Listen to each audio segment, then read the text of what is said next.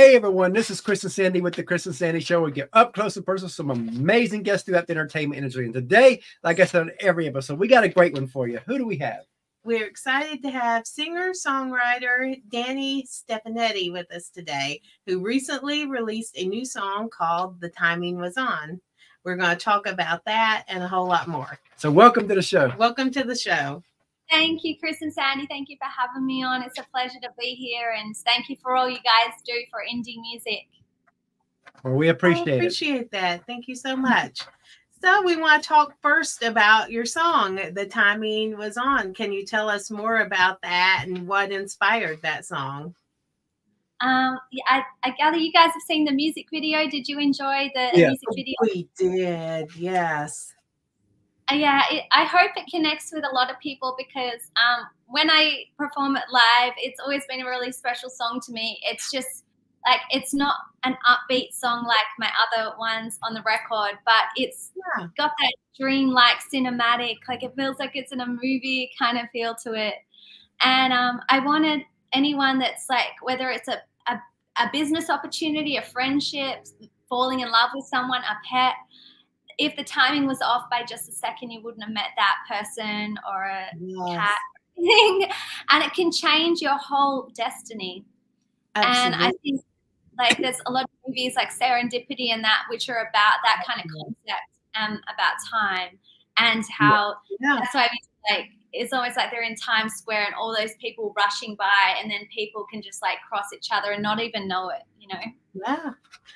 Yeah, that song touched us too, because we always talk about stuff like this. Because when we married, we actually met on an online Christian singles website back in 2002, when it was kind of taboo back then. Yes. But basically, if the timing was off, we would have never met, as you said in the song, because when we met, Sandy was only logging on to the site to delete a message that was on there, and she was actually logging off when I said hi.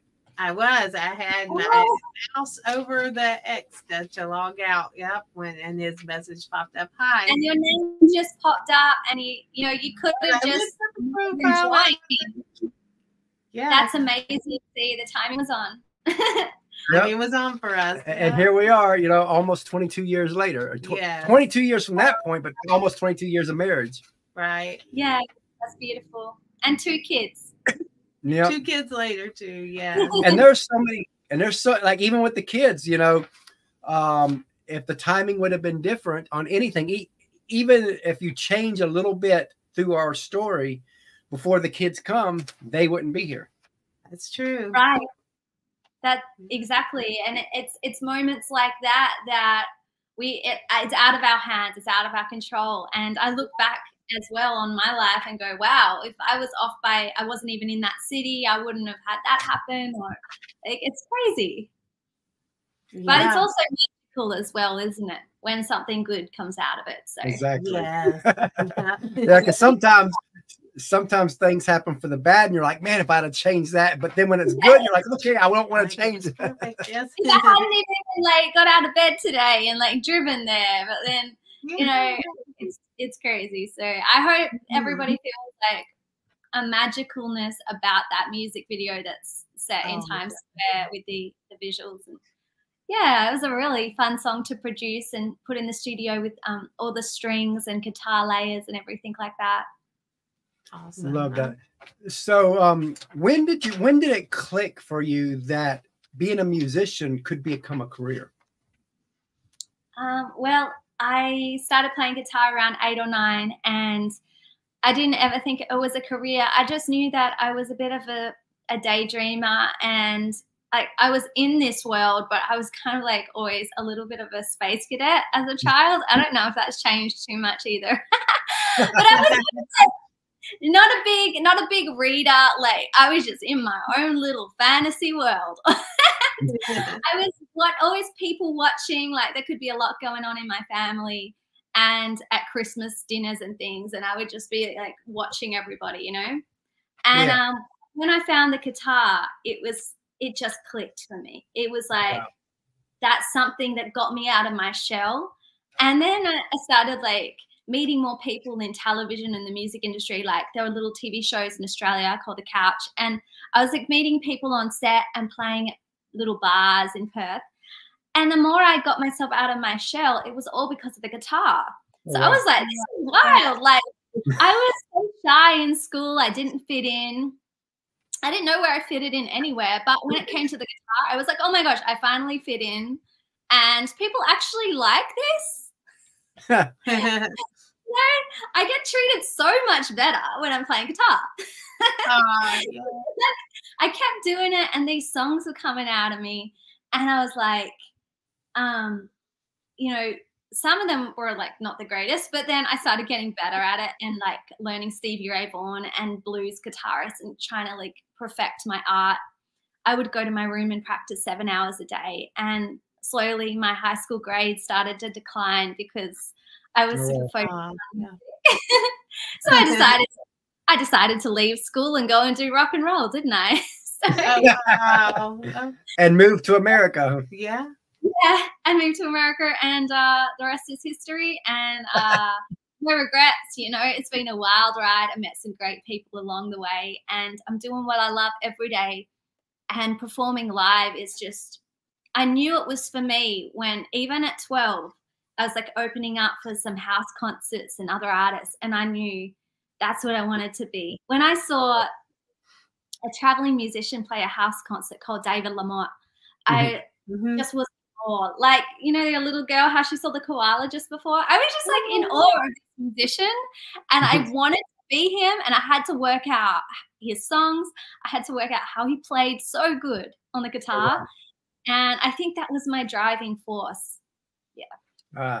You know, a lot of people, they see the glory in what an artist goes through because they only see one side of it, but they don't see the grind, the sacrifice, the tears, the struggles it takes to make it at any level. So let's take a moment, because I always like to talk about both sides of it. Tell us a little bit about that rise of trying to grind it out. When I left school, I was going through the rounds of a TV show, and I didn't get on, but I thought I was going to get on, you know, like further in the show. Yeah. So I said goodbye to school, you know.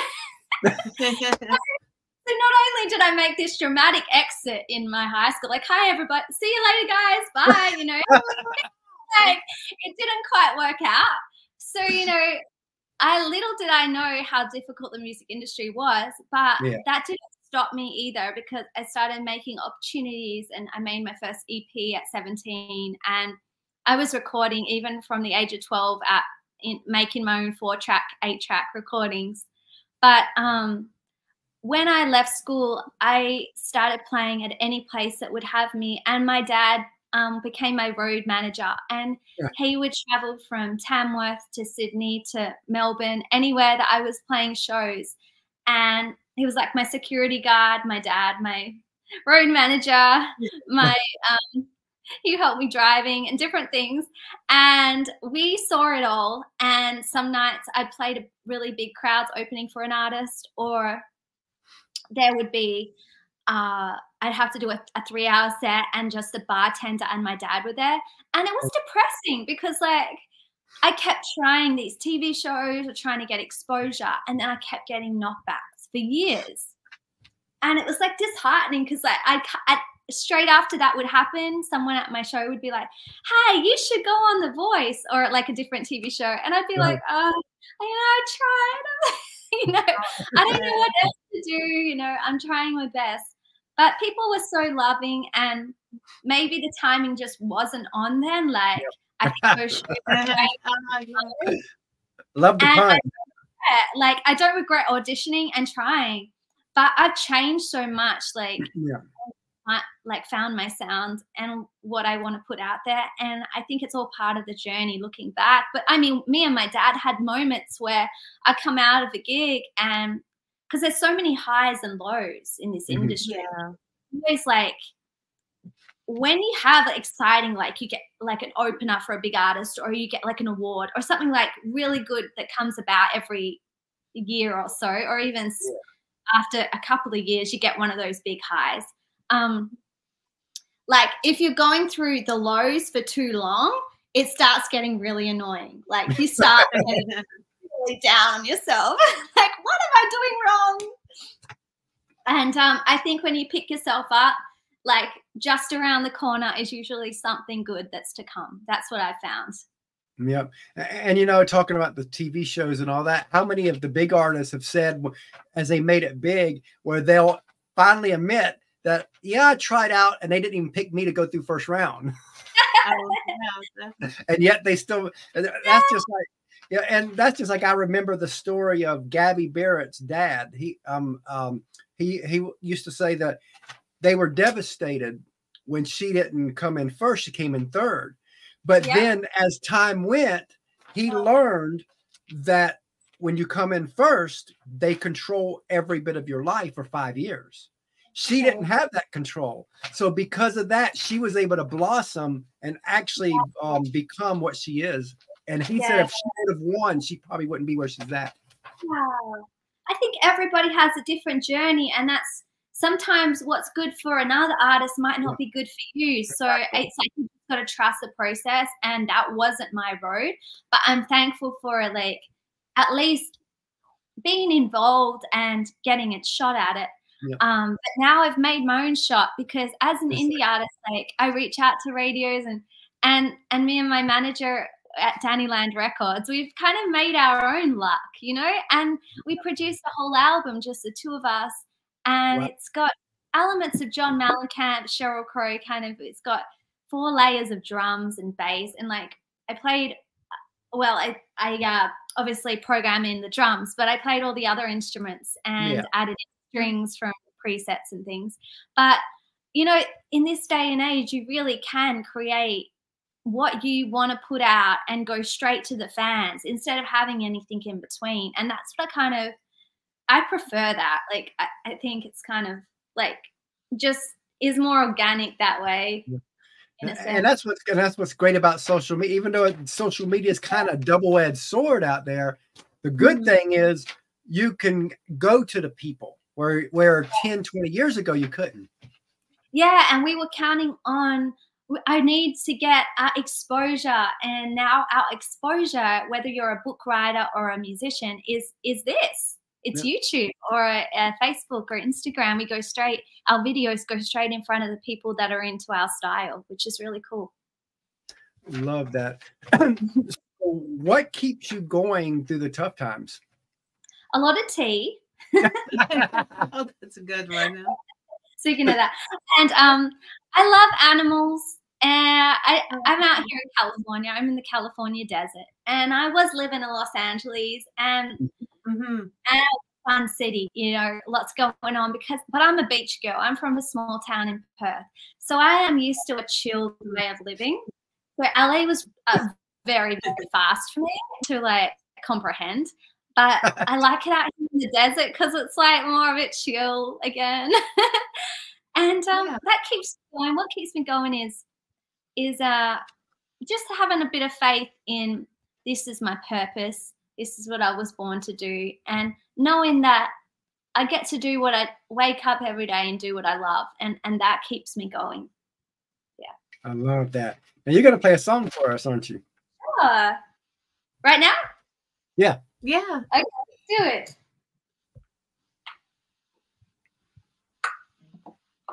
And okay, so this is the acoustic version. Roman. Well, good. Gotta figure out that setting. I was trying to put you on. That's funny. That setting kind of messed up there. It did. It was supposed to go for. We'll just go on. I guess we'll keep it like that. So this is the acoustic version of The Timing Was On, and I hope everybody watching connects with this song as well. Great.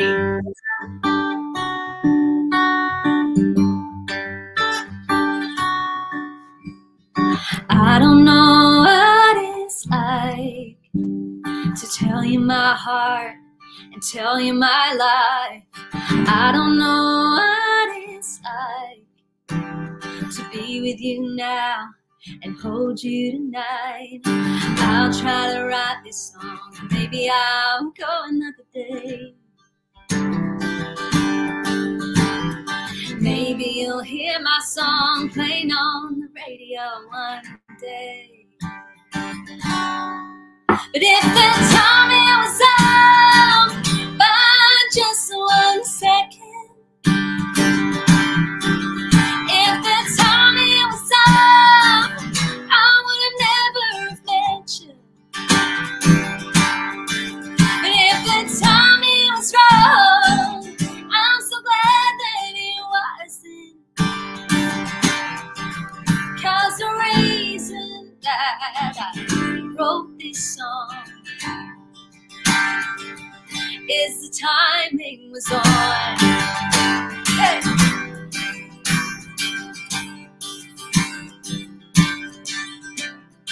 Now I know how to laugh when you're not far away. You're here with me, babe. Now I know who to call if my world fell to pieces. Oh, you catch my fall. I'll try to write this song, and maybe I'll go another day. Maybe you'll hear my song, and all of these feelings will stay. But anyway, if the timing was off by just 1 second, if the timing was off, I would have never met you. But if the timing was wrong, I'm so glad that it wasn't. 'Cause the reason that I wrote this song is the timing was on.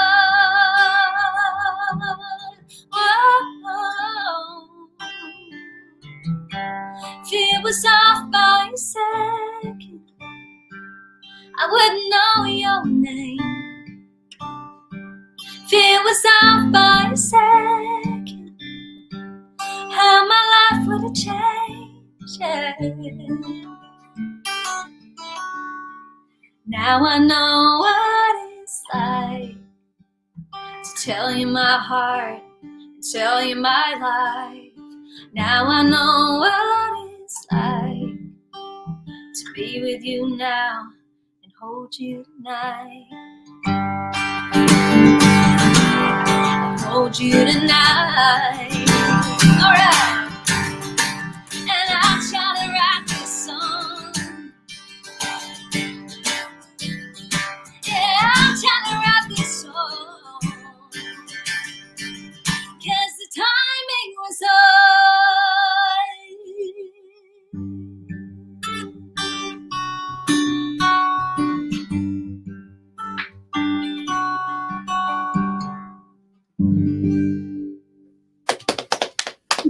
Beautiful song. Thank you so much. Love it. Yeah. And like I said, when I first heard the song, We could definitely. I was like, you got to listen to this, see if it reminds you of us. Yes. I'm glad that people are connecting with it on a personal level, because that's what it's about. That's what music's about.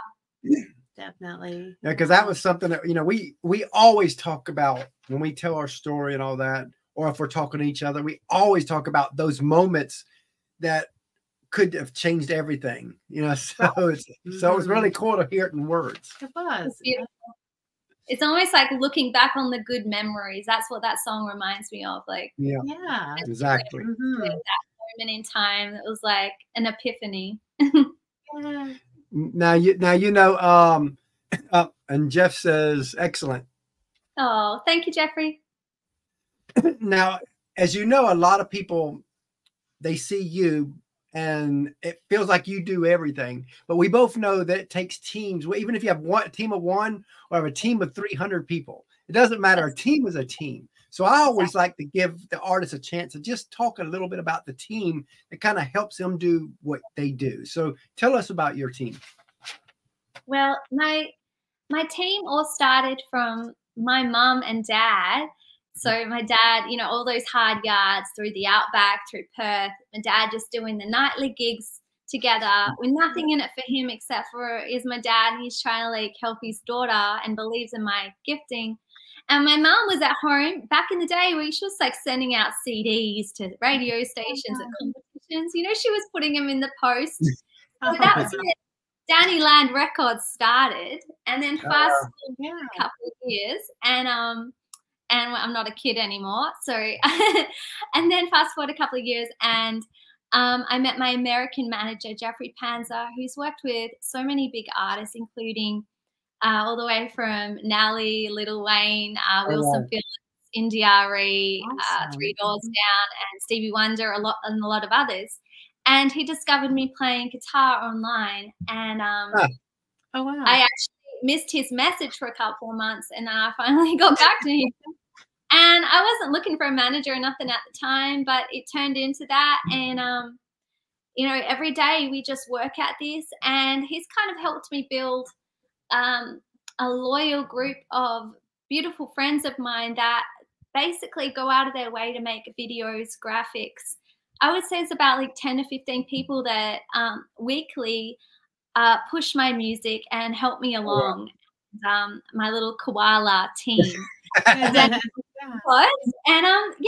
It's just amazing to watch people take the ball and run, and I'm not even like asking them to do it. They're just literally at the radio stations or get me on a TV program, and they're trying to carry the music out there, and that's what it's about.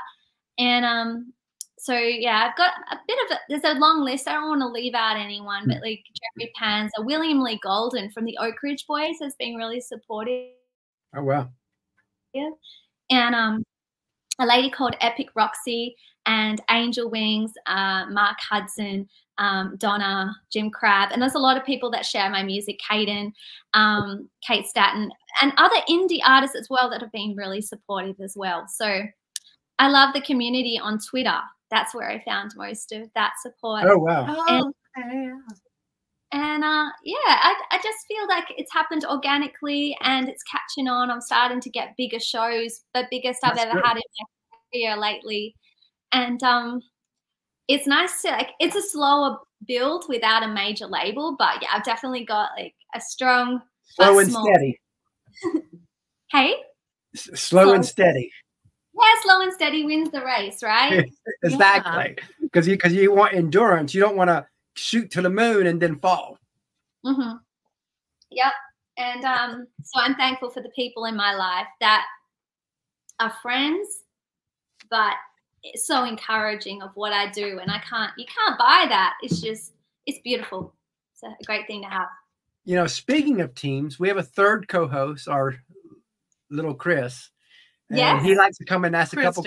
Yeah. He likes to come on and ask a couple questions. So Sandy's going to go get him. I'll get it.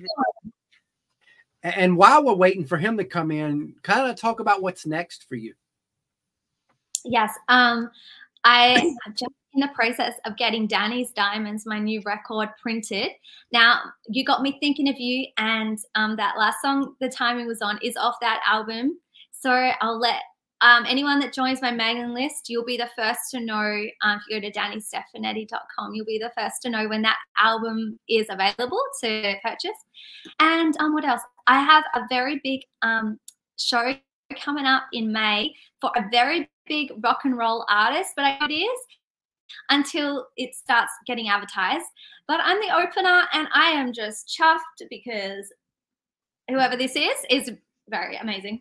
And so that's coming up. I just recently played at the Indian Wells Tennis Garden at this Stadium 1, and I got to sing America the Beautiful. And that was a huge honor, especially for an Aussie girl. So America has blessed me with opportunities, and that I am forever grateful, because making a move out here was scary, but like I'm starting to see all the fruits of it, and I'm just blown away. So now you're starting to feel okay. It's actually starting to pay off. Yeah, it's taken a couple of years, to find the right, team and the right music and all of that coming together. But it's finally starting to move quicker than it was. And that's like I know you're not in Nashville, but they call Nashville a 10-year city because a lot of people come and they think they're going to make it big overnight, and it doesn't happen. It's about from the moment you move to Nashville to the moment you make it is usually on average 10+ years.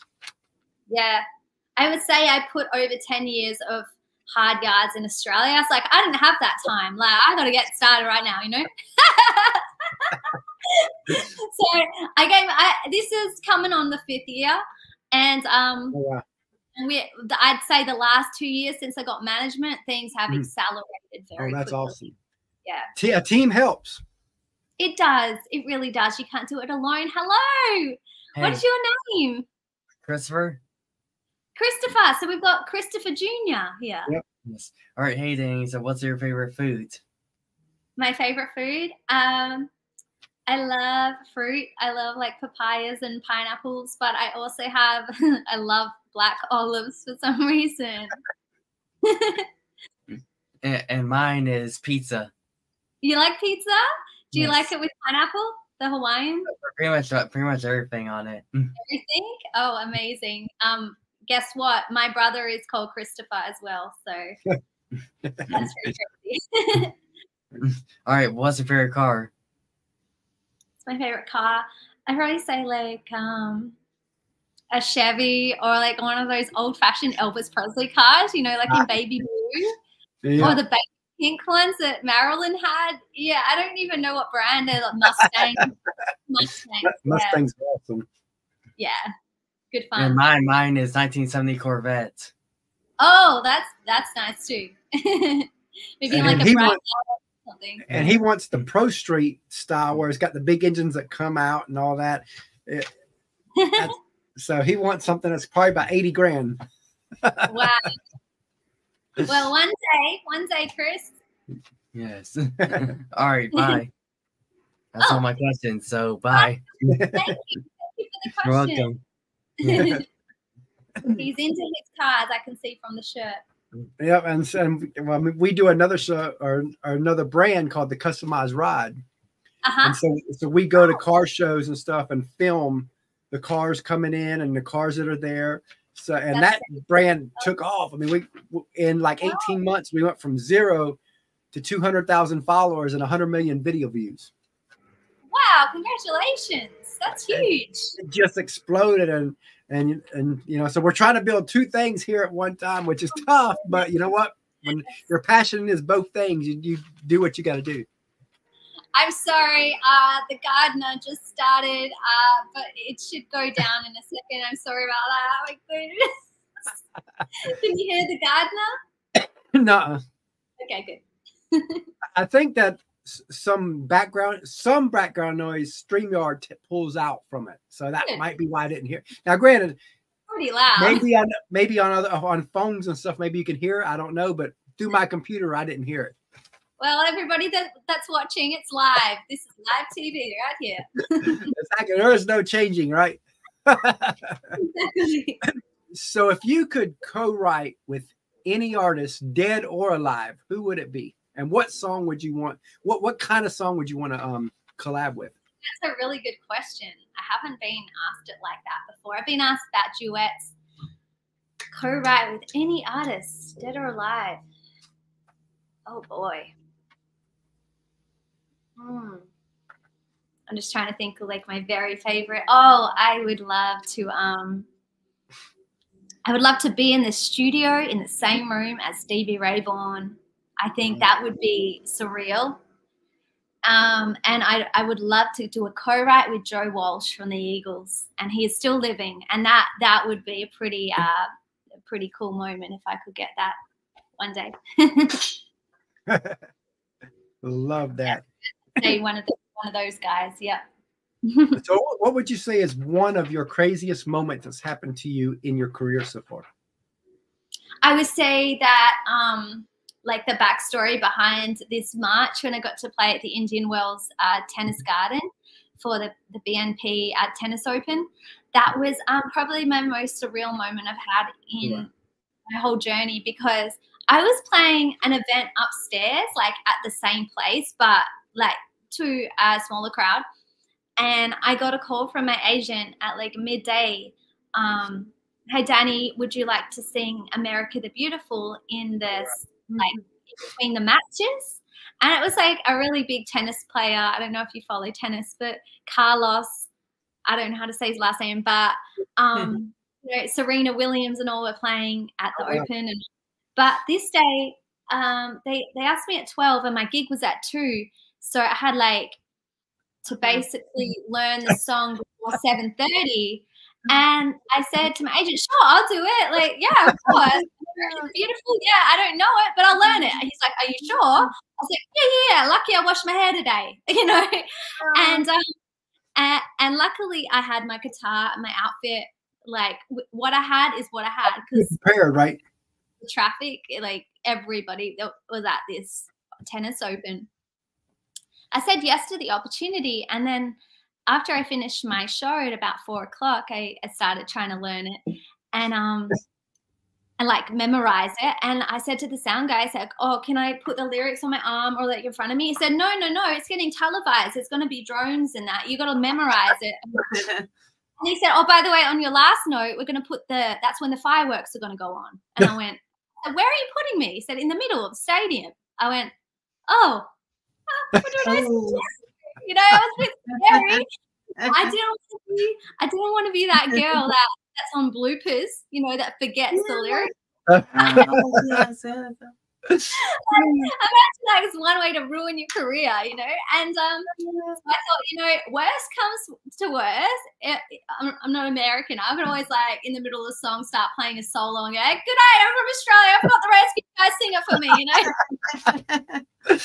I was trying to think of ways, but I ended up getting it right, thank God, because you just once you lose one word of the song, you're lost. Yeah. In America, beautiful, you know.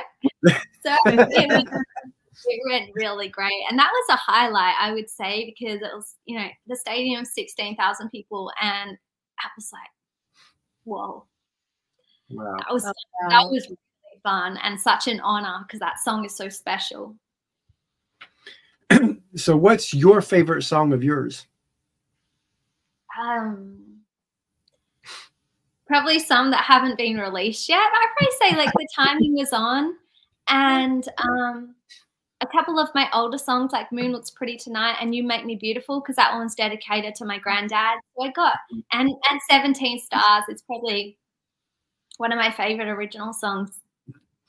So what is your songwriting process? Because I know, talking to a lot of people, the process is a little different for each person. So what's your process?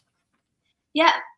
Basically, my process in songwriting is not having a process. I love that. Just let it come, right? Let it come naturally. Yes.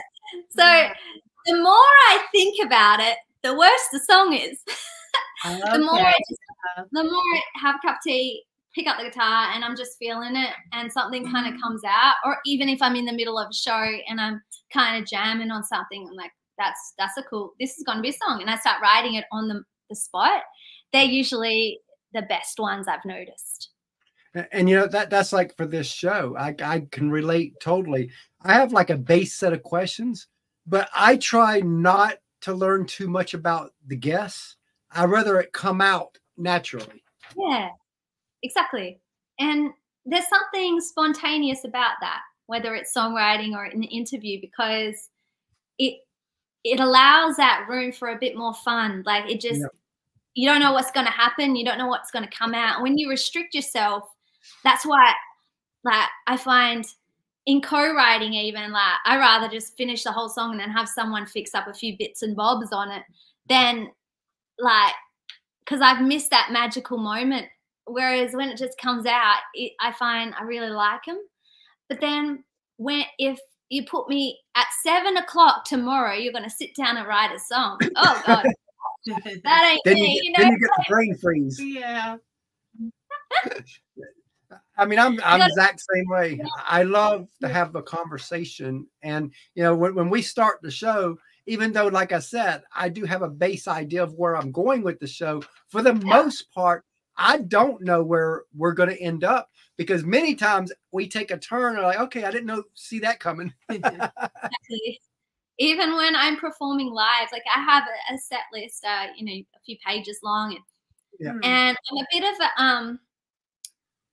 bit of a when I perform, you know, I'm a little bit I usually find my cups, my set list, everything's kind of out of place by the end of the gig, right? I make a mess of the area because I'm so into it, and it's like my cable, you know, or my pedal board's not where it first was by the beginning of the show. And I find that set list, even though I write it, it ends up going totally different depending on whatever I feel on the day. So what advice would you give someone who wants to do what you do? Just have a little faith in yourself and trust the process. Don't put too much pressure on yourself in the early days, because like with me, it's taken a lot longer to start, and I'm still every day finding what's working for me and what isn't. And I think don't be too hard on yourself, because when it comes to the arts, like nothing is right or wrong. You just got to like do what feels organic to you. Yeah. And I think that will connect with people. When you're just like, when you love the song, people are going to love it too. That's what I believe in. So what is a question that you wish people like us would ask, but we never do? That's a good question. I think you've got all the great questions today. I don't think there's any you've left out. I really like that one, the one you said, dead or alive, who would you want to co-write with? I thought that was a great question. I haven't heard that one before. So, and what would be your dream venue to play at? Well, I'm not there yet, but we all got a dream, right? And I would love to play at Madison Square Gardens one day in New York. Great one. Yeah, because I put it in my song, so I that means I got to make it happen. Absolutely. So love that. So as we close out here, any final words? Well, I want to thank you guys for having me on your show, and also like taking the time to listen to my music. I'm really grateful for that, and connecting with the song the way that you have. I treasure that, and it was nice to hear your email when we were corresponding about getting me on. You said you guys had a little story behind that song too, so I was really looking forward to hearing what it meant to you as well. So I love that. We appreciate you coming on. Yeah, we and tell everybody how they can find you. They can jump over onto my website, and if you're wondering why I have so many koala bears, it's because if you want to become one of my koala fans, you can join my mailing list. You can follow me on Twitter. I have all my albums, everything on my website, and my tour dates, and all my upcoming news is over on the official website. So come over and say hi, or follow me on Instagram, all that. Love that. Awesome. So anybody that's been watching to this point, please like, share, and subscribe, and hit everything that you need to hit social.